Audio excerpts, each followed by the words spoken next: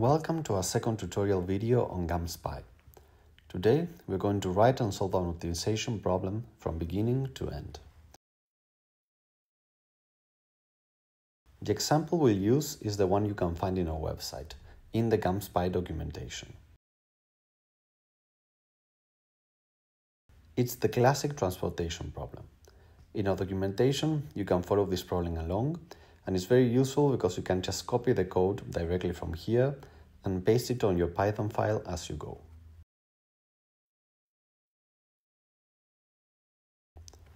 So for those of you who don't know what a transportation problem is, it's basically this. Let's say we have two production plants, one in Seattle with a daily production capacity of 350 cases of a certain product, and one in San Diego with a daily production capacity of 600 cases. Then we have three different markets: Topeka with a daily demand of 275 cases, Chicago with a demand of 300 cases, and New York with a demand of 325 cases. On top of that, we know the distance in thousands of miles between each plant and each market, and we know that our freight cost is $90 per case per 1,000 miles. And the problem is basically to find out the most cost-efficient way of shipping the cases. Okay, so let's use GAMSPy to solve this problem. Let's go to Visual Studio Code, open a terminal in our working directory, and activate our virtual environment. If you don't know what a virtual environment is, or you want to learn more about how to set up your tools to start using GAMSPy, you can check our previous video where we cover the full setup and installation process.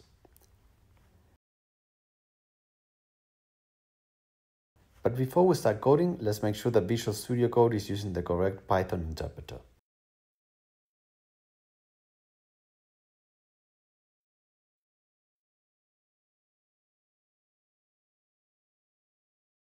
Great. Now let's create a Python file in our working directory. Let's call it test.py. Here is where we will write our model.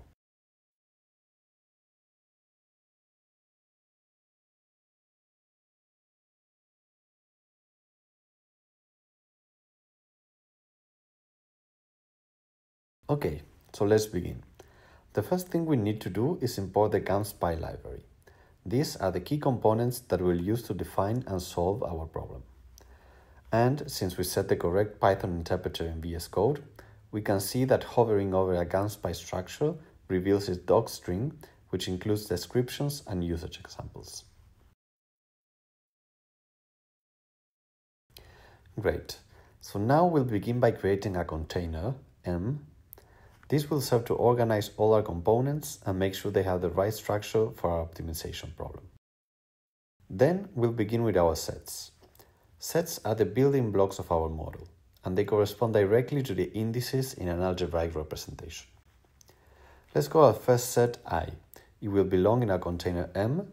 We can add the name I for clarity and a brief description.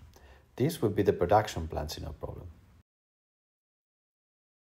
In the same way, we'll create a set J for our markets. Next, we'll define the parameters. We'll start with our plant supply of commodities. We'll create a parameter A, and notice that the syntax is pretty much the same. It belongs to our container M. It has an optional name, a domain, in this case I, which are our two production plants, and then an optional brief description.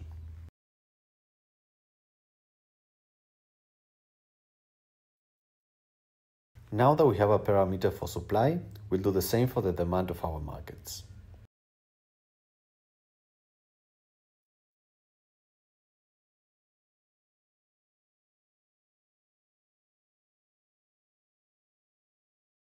Lastly, we'll create a third parameter, C, which will be indexed at both plants and markets, and this will be the cost per unit of shipment.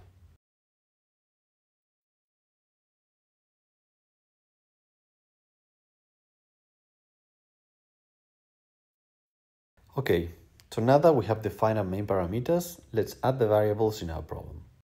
Note that the syntax is again pretty much the same. We'll begin with a variable x, which will be the amount of cases we need to ship from each plant to each market. By indexing it by both I and j, we create a variable for each pair of plants and markets. Also, here we'll add a type, positive, because we can't ship negative cases.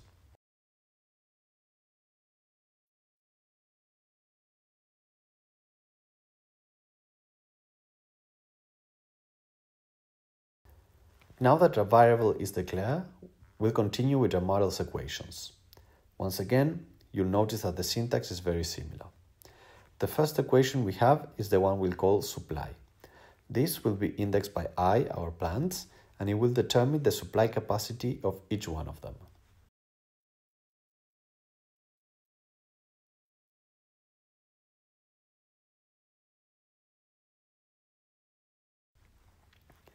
Once we've declared our supply equation, we'll add our first constraint to it. And we'll say, the total amount shipped from source I to all destinations must be less than or equal to the supply capacity at source I. This will ensure that we only ship an amount of cases our plants can produce. Next, we'll move on to the demand. For that, we'll declare a demand equation in the same way, indexing it by our markets, J, and we'll say that the total sum of commodities shipped from all plants must be greater than or equal to the demand at our markets J. This will ensure that we ship enough cases to meet our market demand. Okay, now we already have our sets, parameters, and equations. The next thing we need is the objective function of our model, which is what we want to optimize.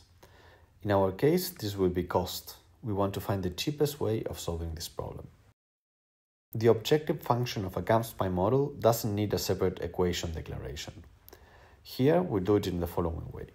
We'll say, our objective function is equal to the sum for all plants and markets of the cost X of shipping a unit of commodity multiplied by the amount of commodity shipped from each plant to each market.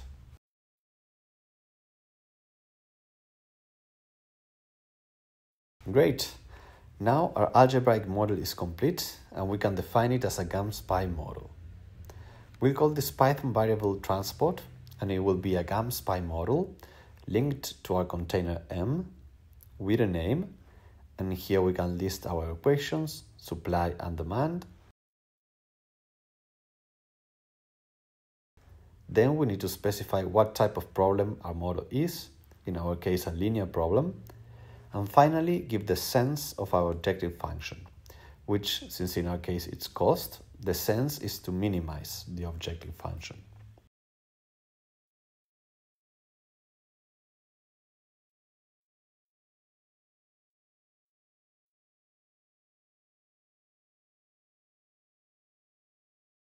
Perfect. Now our model is finished. Here we have the algebraic relationship between our variables, equations, and constraints that explain the nature of our transportation problem.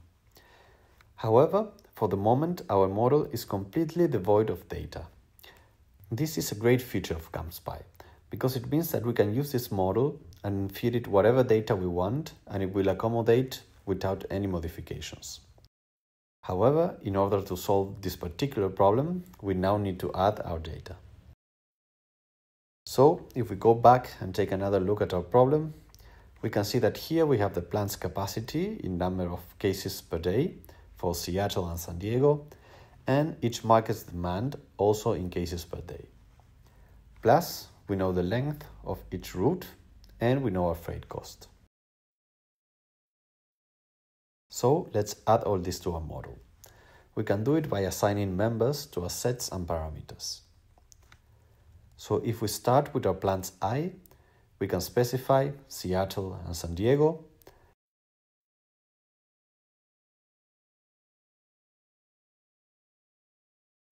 Then for our markets J, we specify New York, Chicago, and Topeka.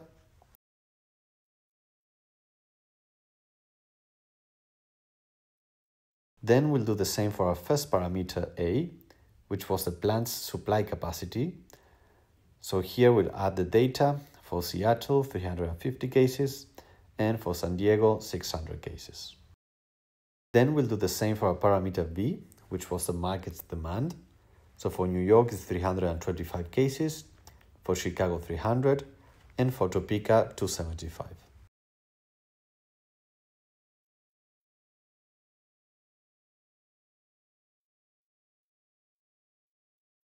Next, we can add the distance between plants and markets. So, using a Python list, we'll say, between Seattle and New York, there are 2.5 thousand miles. Between Seattle and Chicago, there are 1.7 thousand, and so on.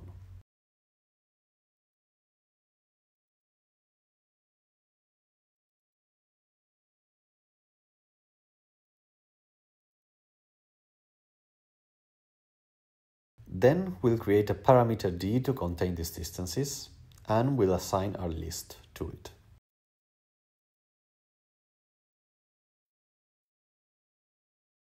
So to calculate the actual transport cost for each route, we'll use the parameter c that we defined early on.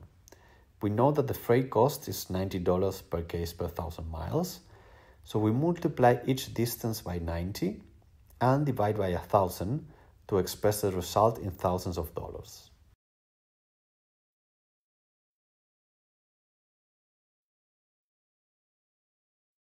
Great! Now we have our model, we have the data, and we are ready to create and solve this instance. In order to do that, we'll first import sys, which allows us to see GAMSPy's output in our terminal. Now we'll use the solve statement to create the actual model instance.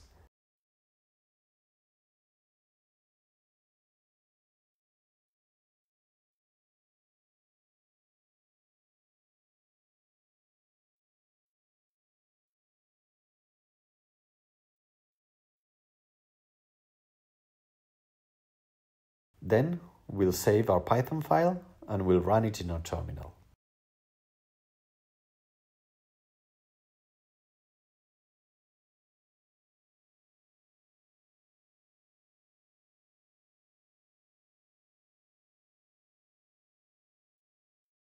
Great! So we can see the output here, and if we go up, we can find some interesting information. First, we can see that GAMS use Cplex as the default solver for this linear problem. Then we can see that it uses our license file.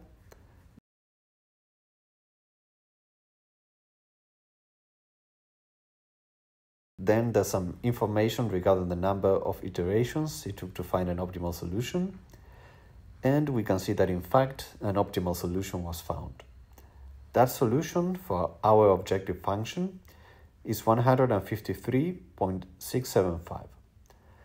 That means that the minimum cost to meet the market's demand, subject to our constraints, is $153.675.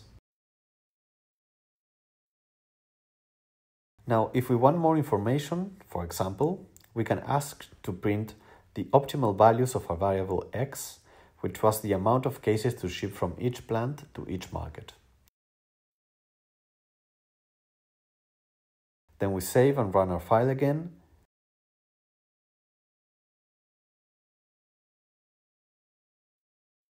And here we can see those values. We can see that from Seattle to New York, we have to ship 50 cases, from Seattle to Chicago, 300 cases, 0 cases from Seattle to Topeka, and so on. Now, there are a lot of other things we can do with GAMSPy. For example, we can see the different solvers that are used by default for different types of problems.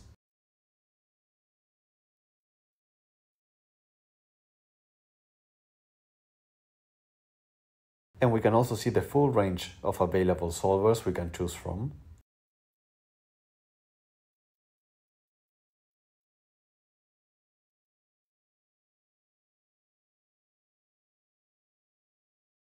And then if, let's say, we want to use highs, we can say GAMSPy install solver highs, and it will download and install it. In my case, it's already installed. If then we go back to our model, and in our solve statement, we specify solver highs,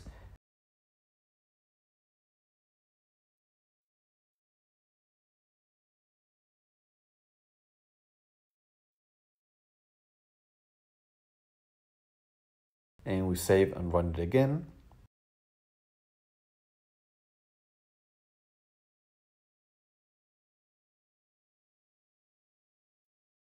we can see here that now it's using the new solver and that it has found the optimal solution again.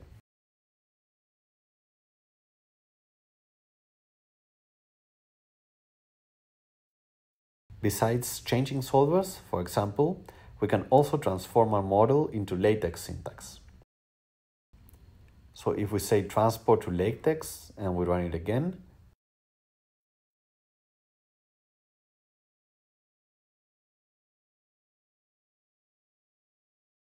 it will create a new file that if we open it, it has our model in LaTeX syntax.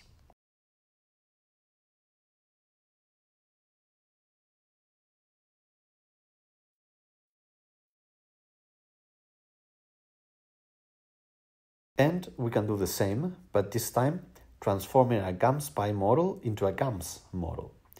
If we say transport to GAMS and we run our file again,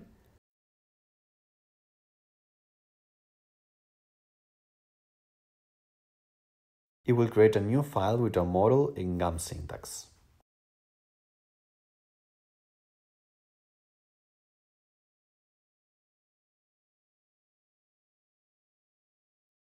One of the advantages of optimizing in Python is that there are a lot of cool things you can do in terms of data pre- and post-processing, and in future videos we'll explore the full capabilities of GAMSPy.